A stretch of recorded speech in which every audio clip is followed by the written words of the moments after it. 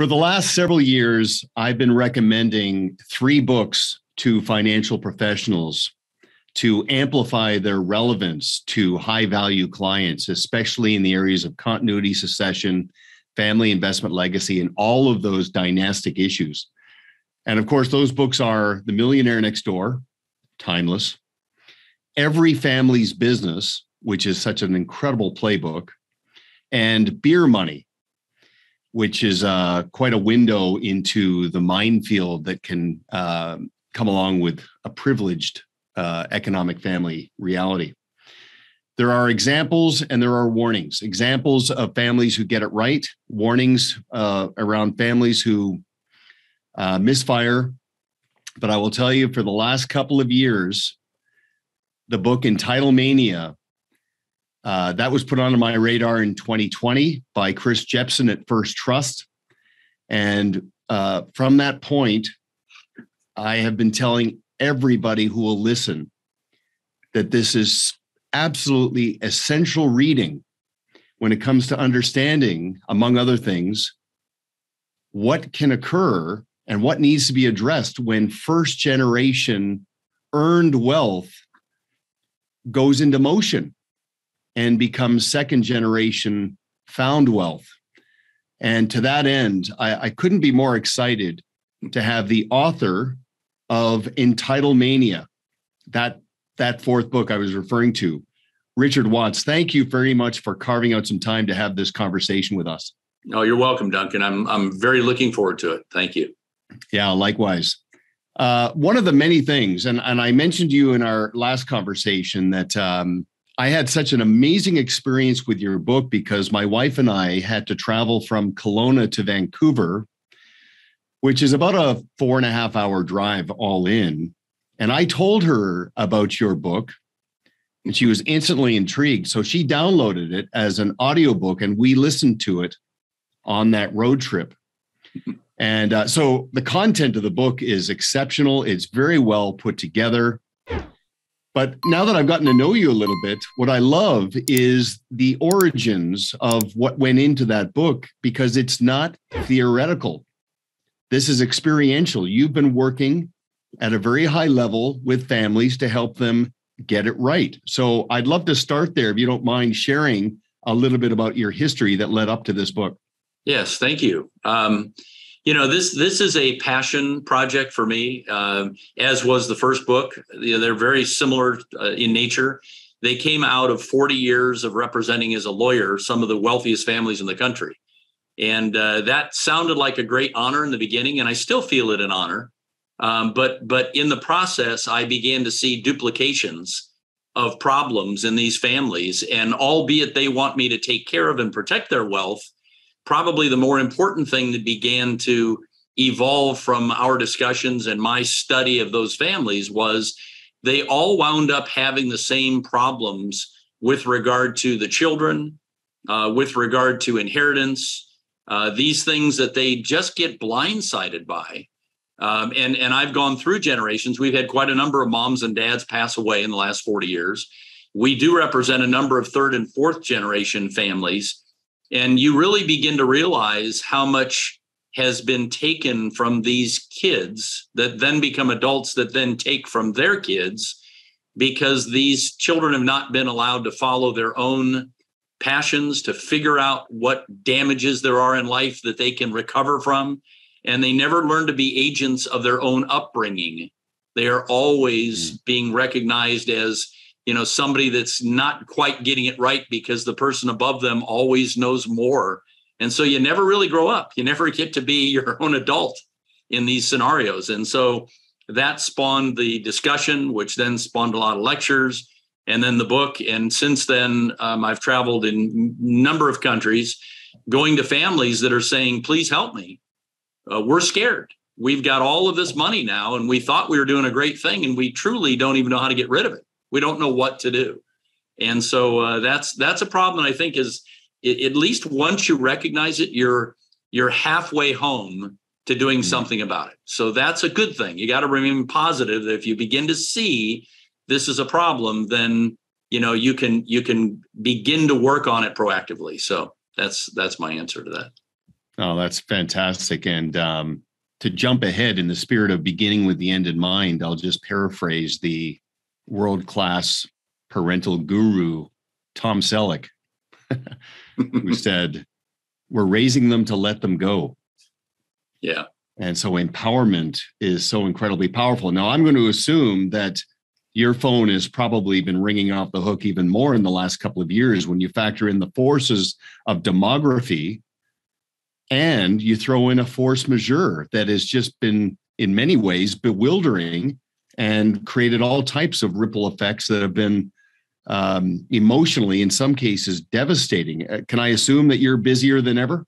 Yeah, I'm very selective because I want to make sure that it broadcasts to a lot of people, and I'm able to get to situations where I can speak to, hundreds of people at a time. But no, there's no question that it's not only busier, but it's morphed.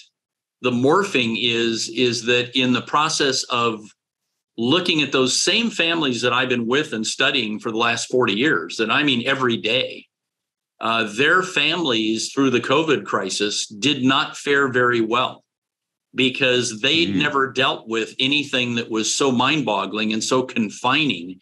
They hadn't dealt with anything that was restrictive in nature. They weren't used to, they hadn't been able to pay their rent a couple times in their life. They had never been in a position where they'd failed at a business. They didn't know what it was like to have an elephant sitting on your head and not having somebody else find a solution for them. And so here they sit through COVID and massive amounts of depression in the extended family, to the point where the parents came to me even yesterday and said, look, I need to get an entire force handling not only my kids, but my grandkids.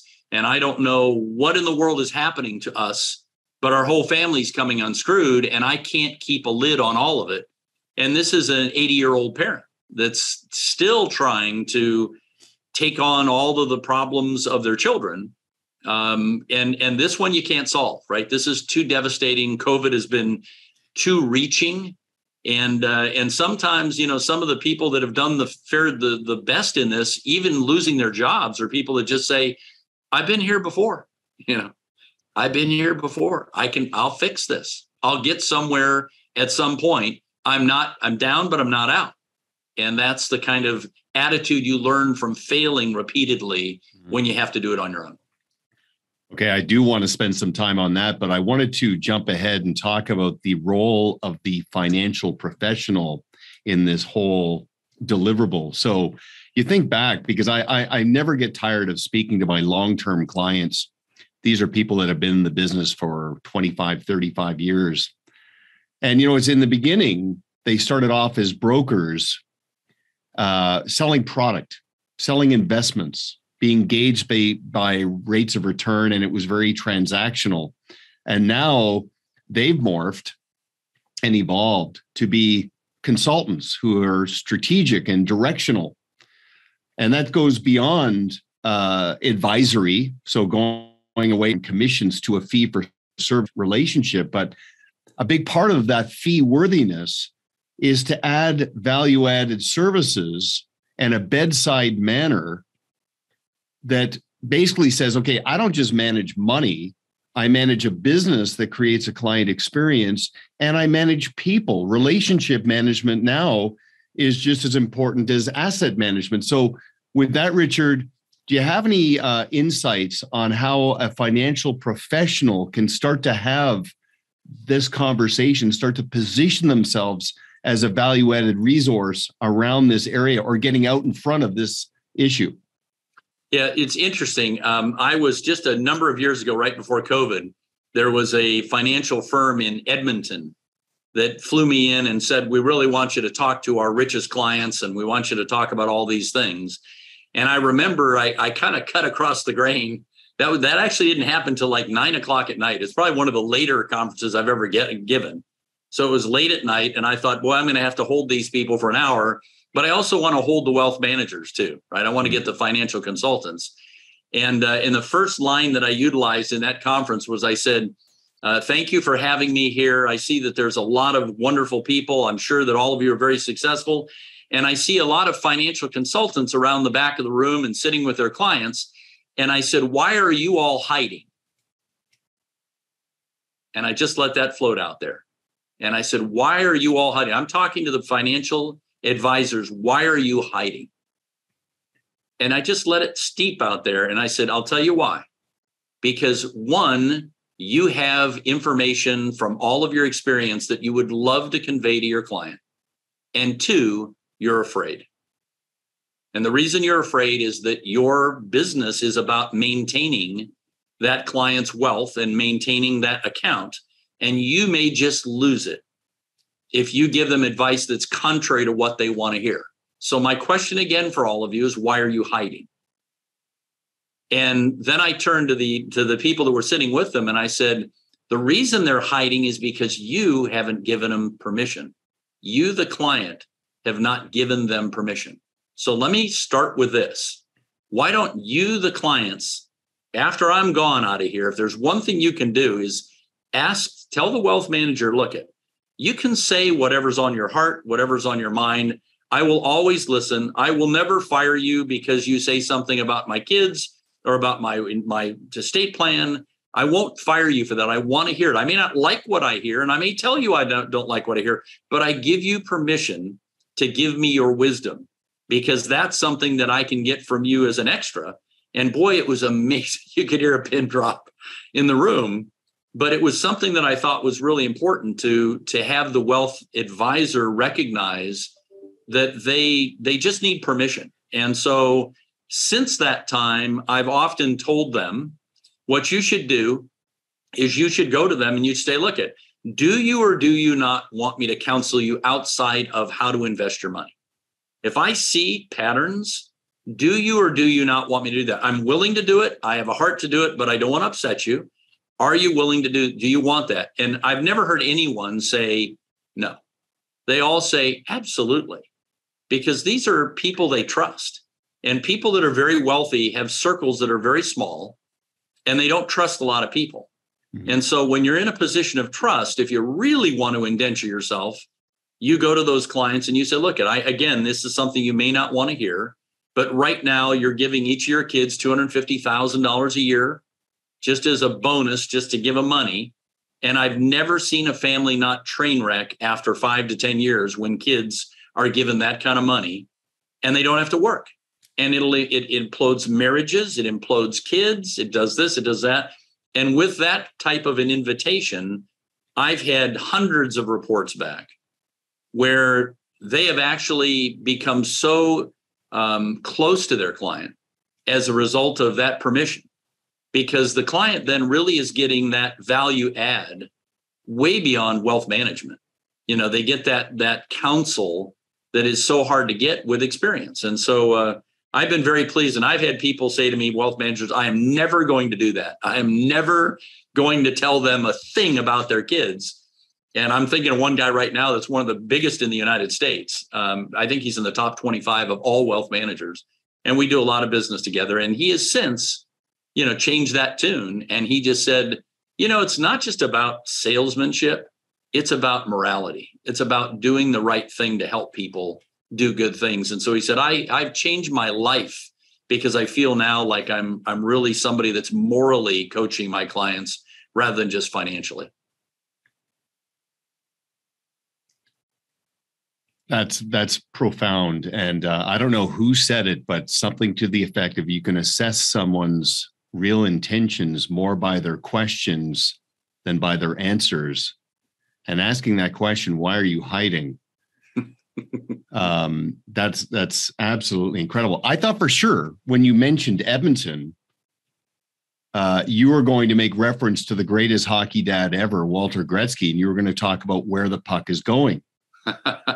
Directionally, yeah. When I thought for sure, but you really caught me there. I was just in Winnipeg a few days ago, and again, Hockey Central there as well. But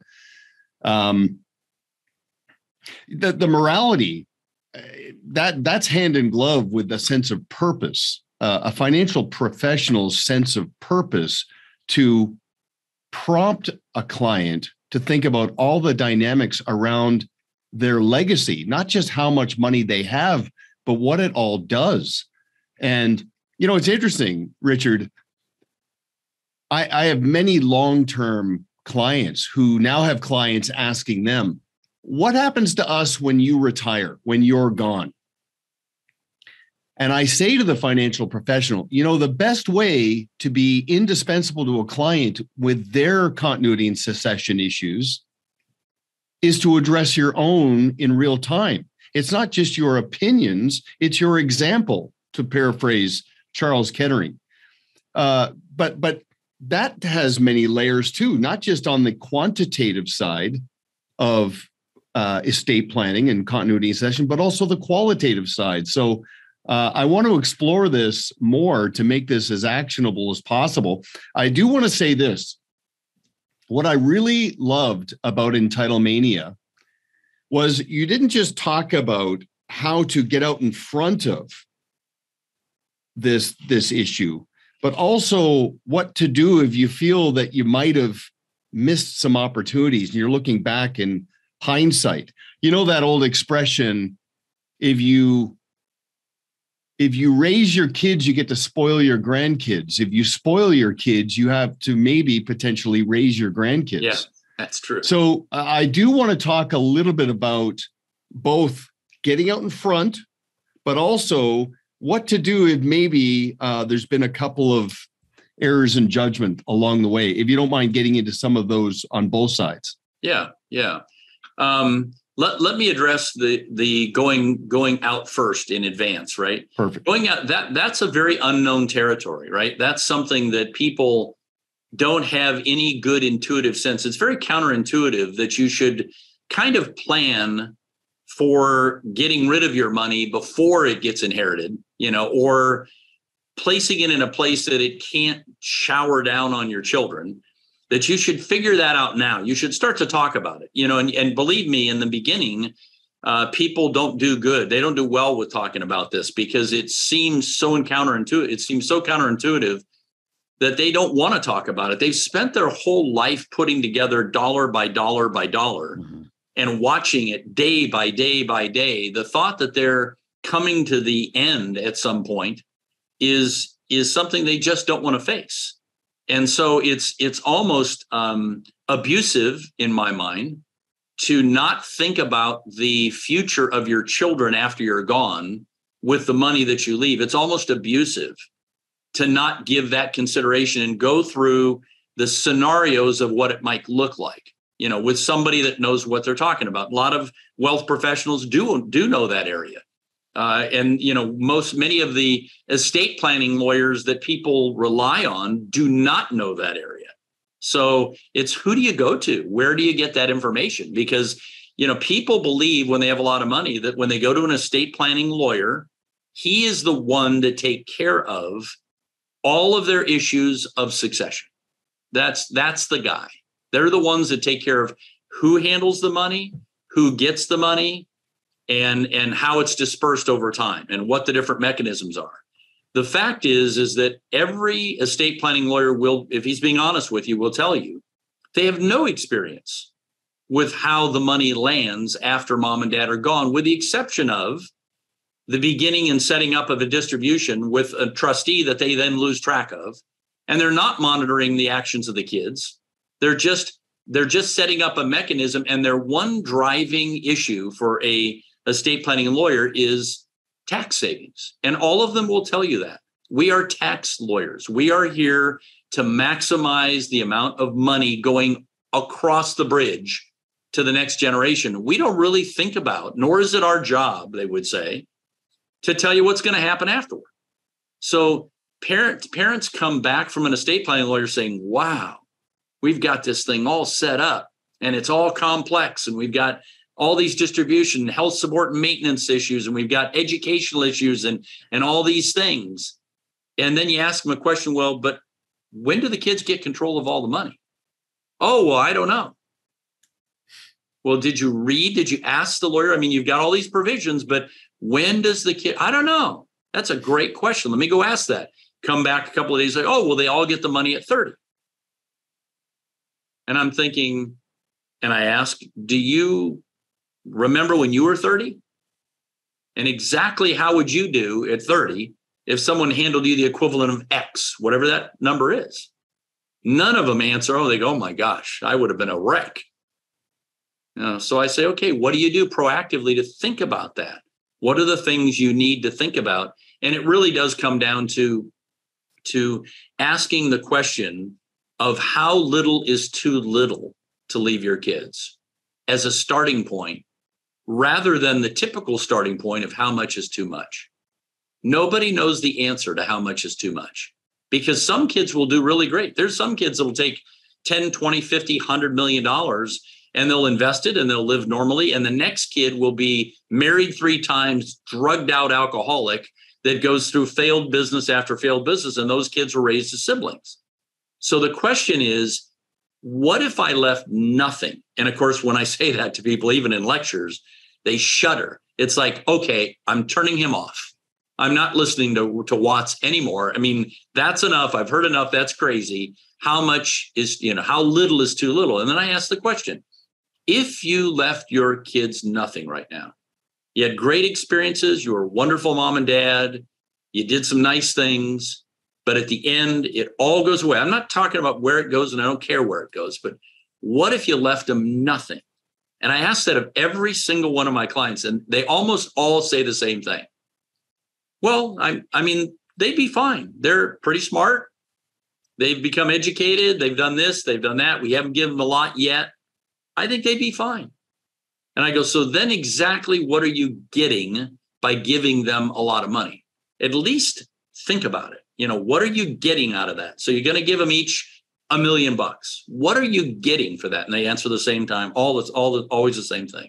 I'm giving them a little easier road, a little less stress, and I'm giving them the chance to be a little happier without working so hard. And as I say those things, anybody that's really worked for their money knows that those are fallacies. Giving $1 million to make them a little happier doesn't do it. It creates a dynamic where you begin to thirst for material things typically. Mm-hmm. And as you kind of go down that road, that's a real detour, because you can do that even worth $1 billion. You start detouring with little things, and that kind of is a quencher.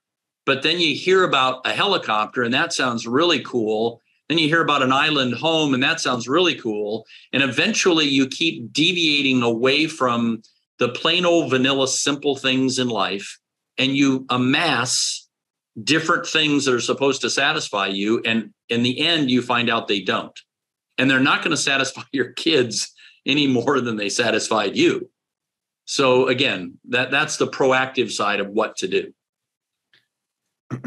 That's half your question. No, and phenomenal. So much there. And I jumped right to Maslow's hierarchy of self-actualization that goes so far beyond how much money we have, but who do we become? And I think the unintended consequences of those good intentions of making life a little easier is that safety net becomes a hammock of entitlement. Right. And I wanted to ask you what your thought is around why is it that so many first generation affluent people kick the can down the road? And I think it comes back partially to what you said about they just don't have a lot of people they really trust, but also is an element around their mortality, like they're not at peace with their mortality. Like they just think that, okay, I'm wealthy, people admire me, and I'll just delay this. Is that part of it? Yeah, I don't think it's thought out that well. I think really people that are the wealth creators, I call them the dam builders, the people that actually take a stream and they construct the little dam across the stream and begin to catch water behind it, right? They begin to catch wealth behind the dam. Those people are so proud. Mm-hmm. Much of their life, so much of their existence is built on and based on what they've attained. It's their board memberships. It's the people that they hang with. It's the assets that they have.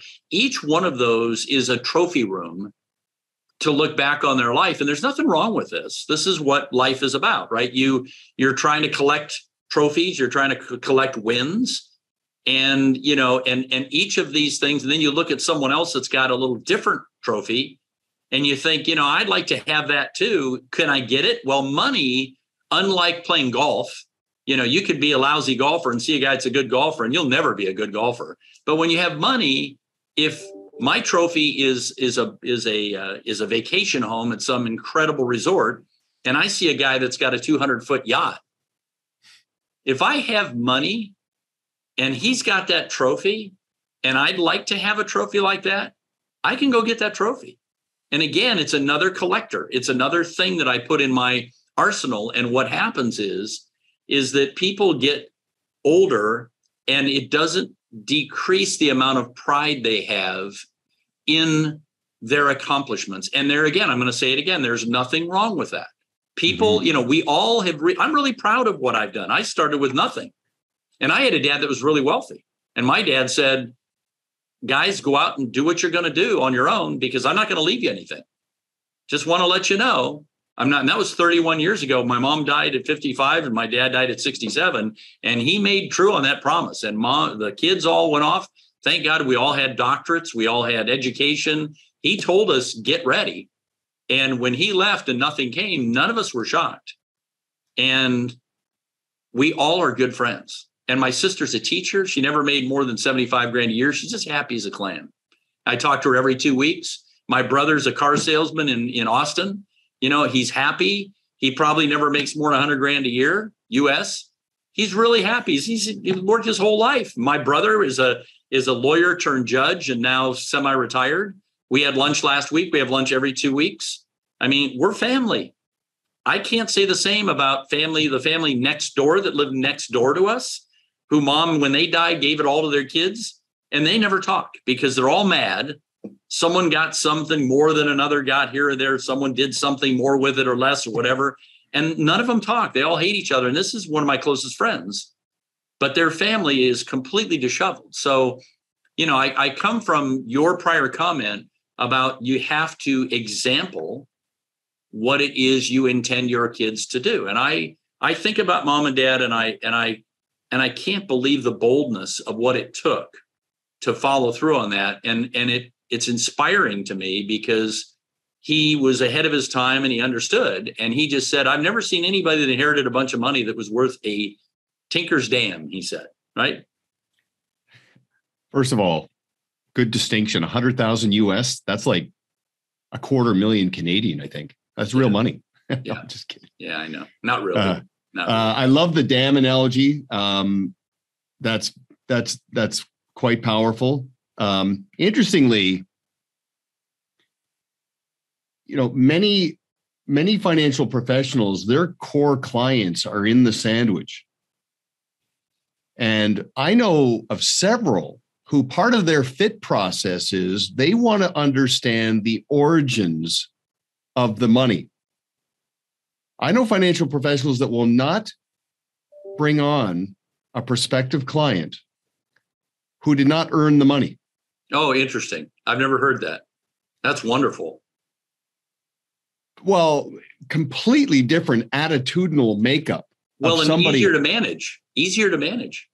Well, somebody who's earned the money understands delegation. Like, I don't hire you to micromanage you. I hire you to liberate me to go live my life and do what I do. That's a great point. So the attitudinal components are quite powerful. But why is it? You talk about counterintuitive. Why is it that so much first generation earned money deprives the next generation of the friction and the hardships, all the things that is it literally a conscious decision where they say, I don't want my kids to have to go through what I went through, when it's because of what they went through and overcame that helped them attract that money? Yes. Why do they deprive them and shield them from the experiential learning? Yeah, I'm reminded of my good friend Bob Woodson, who's an African American, is part of the Woodson Center, actually created, 82 years old, that says, He's on news all the time and has written quite a number of books. And Bob Woodson says that in giving our kids everything we did have, in giving our kids everything we didn't have, we oftentimes forget to give them what we did have. And the things we didn't have are typically monetary, right? The things we did have were the struggle and the difficulties and the strife, and we don't want our kids to have that part.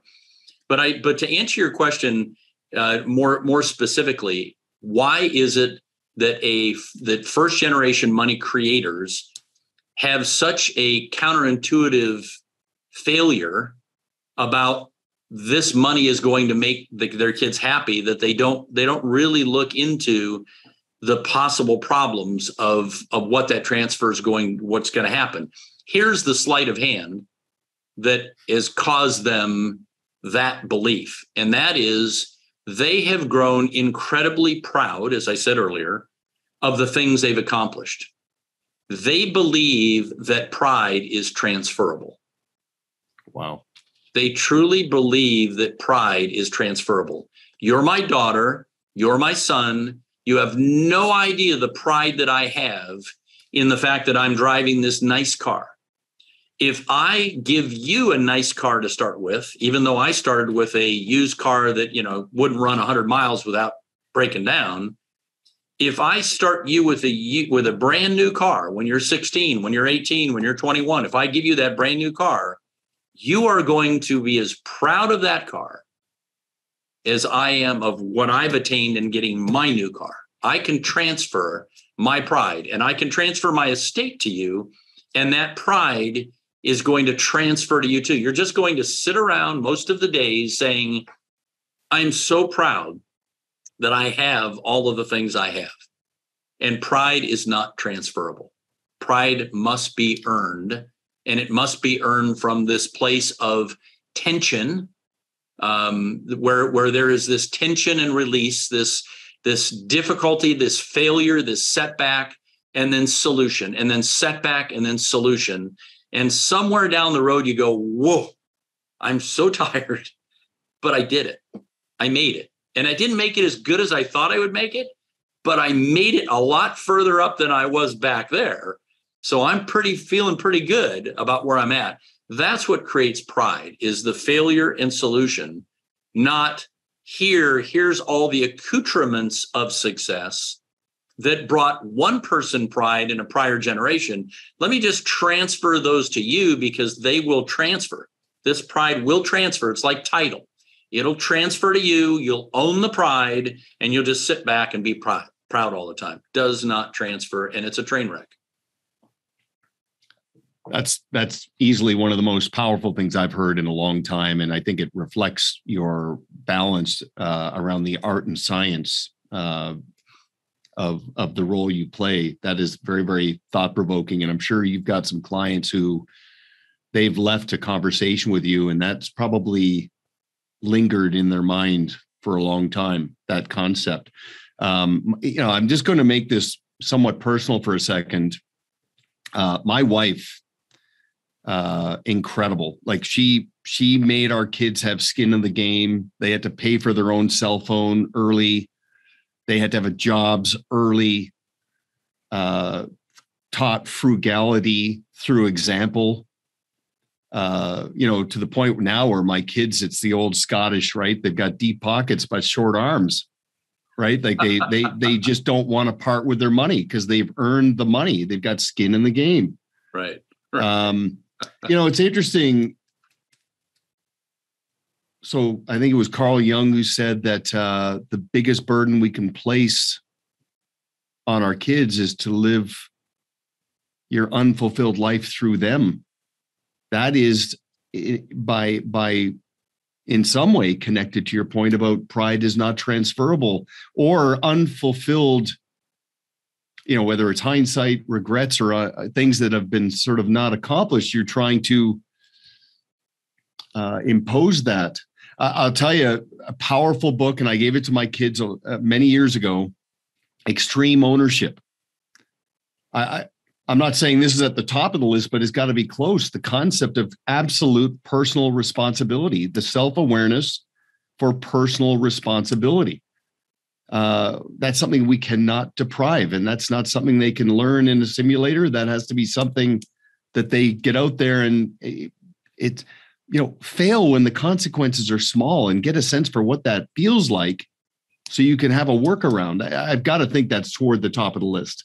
Yeah, and the other thing too is that you and I have been talking about learning to be successful in managing money, learning to be successful in managing assets and the estates, and what are the kids, how are they going to do it if they don't know how. There's another big factor that I think is really even bigger than the acumen of learning how to take care of yourself, and that is that when money is brought in to insulate kids and mom and dad think they know a pathway of success better than the kids, they don't allow kids to identify their own passions. And I think that is probably the most insidious of all of this, is that what we want more than anything is, if my child wants to be a ballet dancer, if my child wants to really work hard and own a lawnmower shop, if my child, really has a dream about being a musician, I want him to follow those passions. I may counsel him that if you're going to be a musician, you're going to have to probably understand that art is going to cost you in lifestyle, but that's your choice. I'm going to let you make it. But to not let a child learn what a passion might be is really taking away the happiness of the child. I don't care whether you teach them productivity and managing money or not. If you're putting a hood over them and not allowing them to try things that they might be good at. I've been my youngest son, Russell, is now 35, 36 years old. And he's in the book. He's the one that we kicked out of the house after allowing him to live at home for a year. But the story about Russell is that, at 27 years old, we were in Hawaii, and he had said to me, "Dad, I've been bleeding out of my rectum off and on for like 6 months. And I've gone to the doctor, and he just says I must have a hemorrhoid or something." And I said, "Well, I'm not going to allow that to stand. So as soon as we get back, I'm going to take you to our gastro." And I did. And he said, he's a 27-year-old kid. And I said, "Look at doc, just scope him." And he said, "No, I don't need to scope him because he doesn't, come on, he's 27. I said, "Just scope him." So he did. And he couldn't finish it because he had such a large cancerous tumor inside of his colon at the age of 27 that he couldn't get the scope up. And this doctor that I'd known for years came out and he said, "Your son's got colon cancer and it's bad." And we sat there with him and just kind of collapsed around him. And he had surgery and had a foot of his colon taken out. He had chemotherapy for a year. And during that process, this is the one we kicked out 5 years earlier and was doing great. But he was living in an apartment, and we said, "Look, we think it's probably best for you to come home. We're down the street 10 miles. You're going to be all alone. You're hugging the toilet at night." He's sleeping around the toilet, where he actually wakes up in the morning around the toilet. And he said to me, he goes, "Dad," he says, "you know something? Every night that I'm around that toilet, that I wake up at 3 a.m. after being sick from the chemo," he says, "I'm becoming a different man that I didn't know before." And he says, "I don't want to go home. I don't want to stop that process. I want to learn who that guy is." Now he's 7 or 8 years post. And it is remarkable how strong this guy is. He can walk into situations where people are ill. He can talk to people that are ill. I don't know how to talk to a guy that's got cancer, 30-year-old or 40-year-old. And he walks right in and he says, "I know how you're feeling." And so he has this entire ministry aside from his work that's a passion for him. And in 7 years, he's changed the world. I've had more people come to me and say, "That guy is like a 90-year-old living in a 30-year-old body." The only way we get that is when we let them find those places on their own. And sometimes as smart parents, we need to almost push them away, and we need to remove ourselves, not just hover, not be the drone parents that we are, but we need to just allow them to do. Now, if he wanted to come home and that was safer for him, that would have been fine. But the fact that he said what he said allowed me to say to him, and I said it to him about 2 years ago, and we were out to lunch together, and I said, "You know something, son, I no longer can counsel you in the world that you live in." And he says, "What do you mean, Dad?" I said, you have grown beyond my years. And he just started crying and he goes, wow, Dad. And I said, understand, you have had experiences I have not had and I do not know. You can help people and do things that I do not know. So God bless you and keep doing what you're doing, because I'm watching and I'm just proud as heck. But see, that's properly supporting to me a kid that was 10 years ago a problem. Now he's like the leader of the family, and in so many ways. That is very moving. I appreciate you sharing that. And, not to overanalyze it, but if you reverse engineer to that tough love back when he was 22, 23, you probably empowered him to a degree. And then he blossomed from the standpoint of, no, I've got this. Thank you. That's significant.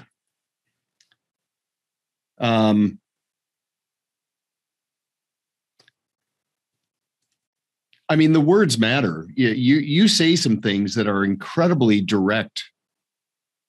How does a financial professional bring this up? Can they be that direct with a client? I guess it depends on the degree of trust, without fear of maybe irreparably harming the relationship. How can they go there? Well, I think you have to be transparent. I think you have to say, as I said earlier, you have to take it in steps. You certainly don't want to come on, even when we have a new family. We have a couple of young families that we've brought on in the last several years that are in their 20s that have already made $500 million US on their own. And it is mind-boggling. And I can't just go to them and say, you're going to be a lotto winning train wreck if you don't listen up. It takes time to get that trust, to have them understand. And I ask them every time I'm with them, I said, look, I'm twice your age. I know a lot of stuff. You hired me to manage what goes on. Do you want me to tell you what I see or don't you? Oh, yeah, Richard, I want you to tell me everything you see. I want you to do that. Okay. And then I just started in little doses. And then, begin to increase it to where they know little by little. And it probably takes me a year to get up to speed. And I've got clients I've represented 35 years, and I can say anything to them.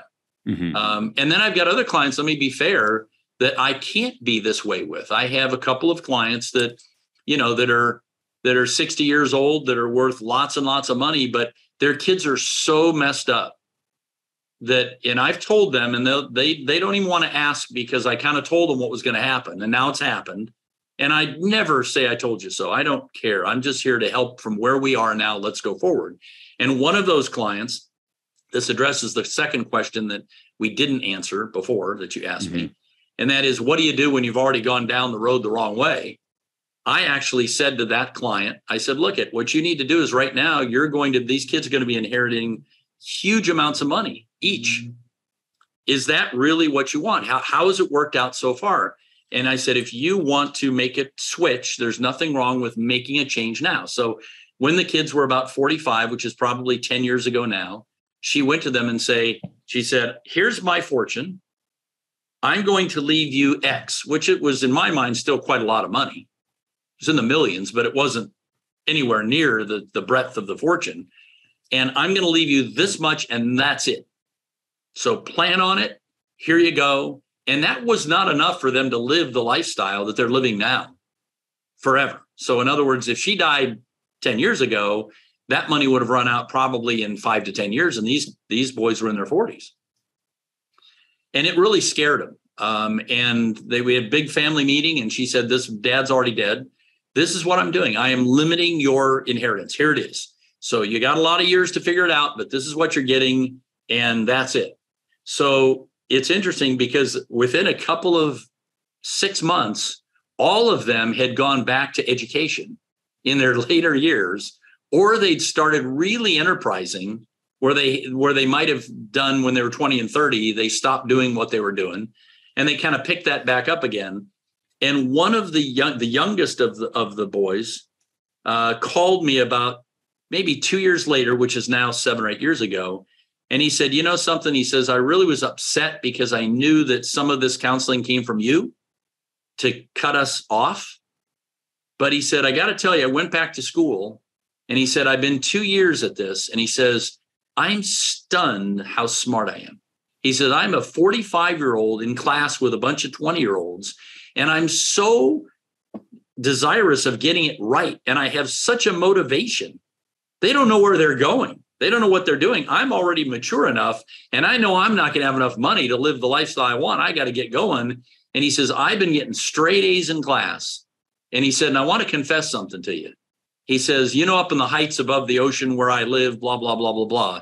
He said, you have no idea in the last 5 years before Mom made this restriction, how many times I drove my $300,000 Porsche up onto the heights, sat on the bluff of the heights, and just cried about how horribly unhappy I was with my life. The women that came into my life because I had money and they left. And the people that came into my life because I treated them to stuff and they left. And he said, now, he says, it's every man for themselves. I got to do my own thing. I got to get productive. And he said, I feel so good. He says, I sold that doggone car, and now I'm driving an $80,000 new car that's just as good. And I could just hear all of this sense, all of this application of wisdom that was right under the current, right under the skin of this person. And all of them did the same thing. They all got productive. And now Mom's, I talked to Mom yesterday, and, she's so much happier because all the kids are happy and they're all talking to her. They didn't like her when she was giving them all the money, right? But now they understand that the tough love of a parent doesn't just stop when you die. The tough love of a parent's got to be set up so that it's tough. Even when you're gone, you got to make the right decision. So it's a great testament to being able to reverse on things that are already down a certain road. Well, as a parent, I think enlightenment ultimately means, to your point, you can honor your tangible accomplishments, but from a fulfillment perspective, like your experience with Russell and that experience, the Porsche and the Bluffs, I mean, it's achieving that best version of yourself, seeing somebody, your offspring, get to that level. I can't imagine anything more fulfilling. Now, interesting, you talked about if your kid wants to become a musician. I had a bit of a flashback. Way back when in Edmonton, there was a jazz club called the Yardbird. And that was my introduction to jazz. I had some friends that introduced me to some jazz, listening on CD. It sounded neat. Went to the Yardbird, and there's this small band. They were just exceptional. And the lead was so incredibly funny and smart. And so in between songs, he was cracking jokes and talking about life. And I'm looking around. He was older than I was. There might have been 150 people in the room. And I'm just doing the math. Like, this guy is so much more capable of other things. He pointed to his girlfriend. His girlfriend was beaming. And he did crack a joke. He said, what do you call a jazz musician without a girlfriend? And he said, homeless. And it occurred to me, like, that's good. He could probably go out and make more money elsewhere, but he was doing what he loved to do. And I think as a parent, that has to be what we're trying to help foster to some degree. Right.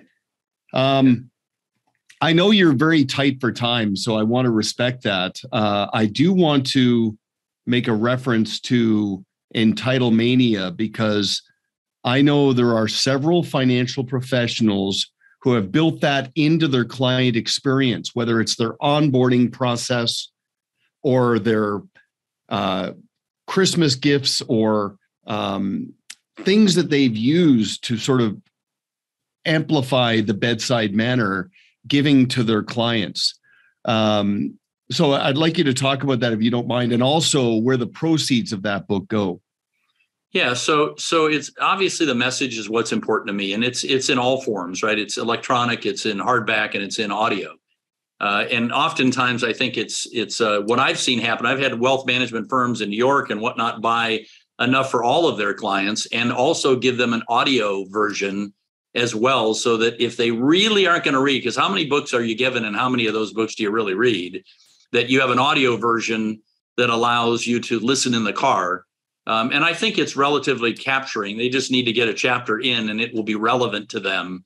That I think it could be meaningful. And in terms of the money, all of the lecturing and all of the book, all the proceeds since the beginning of my books go to charity. So I'm not really in the business of selling books. I have a day job managing all of these families. But truly, like we talked about the passion versus the other, I get to be passionate in my job. But the book side and the lecturing and imparting this information to people is my passion. And it's a stealth ministry for me, because I really do believe it's the most important thing that faces this generation that we have with $30 trillion. It's truly a inheritance tsunami that's coming. And people are just sitting back going, as long as I'm gone, am I going to be here when the tsunami hits? Well, heck no. Well, then, you know what? I don't have to worry about it. And the fact is yes, you do.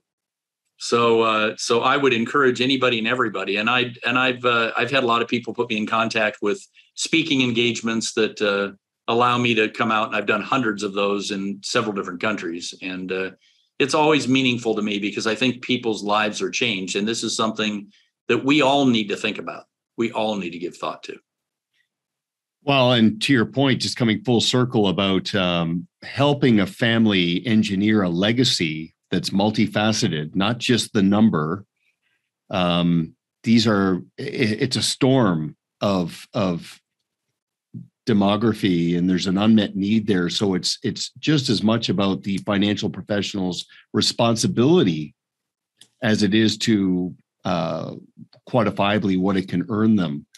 Right. Because, we want obviously these professionals to thrive, but adding that meaning and purpose and the dynamic of it's a calling, that's an unmet need that can be addressed. I do want to mention, so I encourage every financial professional to read Entitlemania, consider adding it into the repertoire, part of your process, to start the conversation with clients. Going forward, I will mention, I've had Richard, have you read the book, The Art of Racing in the Rain? No, I have not. So I'm mentioning that because that is an incredible story. It's a story told through the eyes of a dog about his owner, who is a race car driver. Okay. And it didn't come easily. They had incredible skill. And one of his skills was the ability to win races while the conditions were not favorable. Mm-hmm.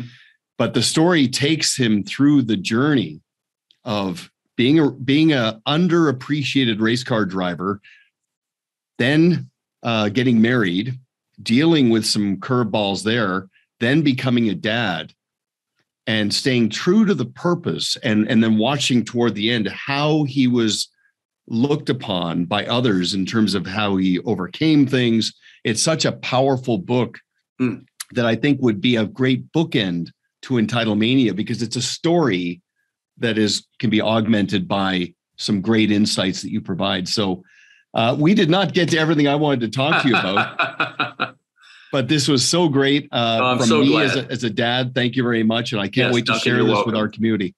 So Richard, thank you very much. Sounds good. Thank you. And thank you for having me. And anything I can do to help you, let me know. I really appreciate that. You're on LinkedIn?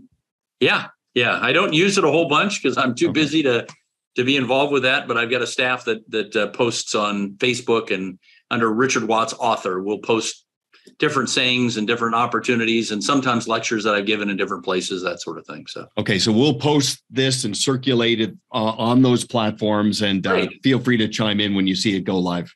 Okay, Duncan. Best of luck to you. Thank you. Likewise. Thank you very much. I appreciate it. Okay.